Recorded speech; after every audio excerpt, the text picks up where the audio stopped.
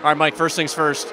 You have so many Frank memories, I'm sure. Can you boil it down to just a couple for us? What are some of your favorite Frank memories? To me, it was just that first phone call, giving me an opportunity to get a Division I scholarship and continue my dream of playing football at the next level. I'll always remember that conversation. A lot of the things that he said came to fruition. I was able to come here, get an education, develop my skills as a football player, and then ended up living out my dream as a professional football player. So everything that he had told me in that conversation came through, so I owe him a lot for that, him and Coach Burrows especially. Why'd you want to be here to help honor Frank?